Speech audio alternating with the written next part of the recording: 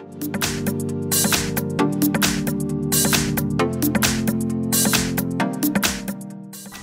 everyone, in front of me I've got Samsung Galaxy Tab S8 Ultra, and let me share with you how to change keyboard language on this device.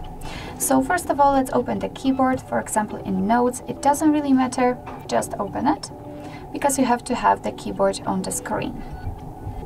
Alright, so if you've got it, all you have to do is to simply enter the settings, which are right here in my case, and if you cannot find them, no worries, just tap on this three dots icon, and the settings will appear right here. So let's tap on it and pick the languages. As you can see, this is the list of all previously added languages. We've got only English right now, so let's tap on Add Keyboard.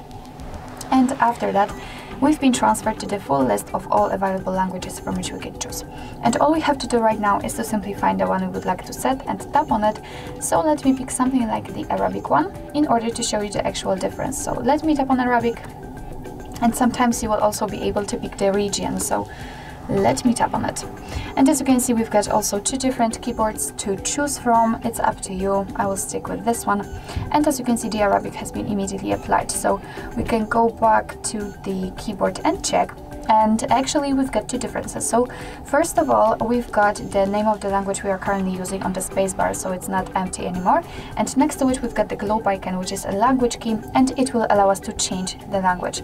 So right now, I am typing English, but after tapping on this globe icon, I can easily switch to the Arabic one.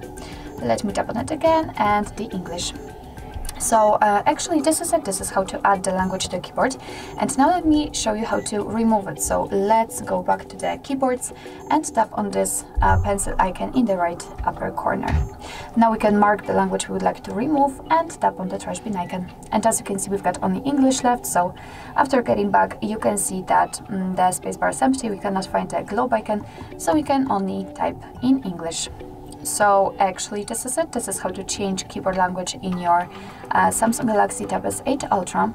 Thank you so much for watching. I hope that this video was helpful, and if it was, please hit the subscribe button and leave the thumbs up.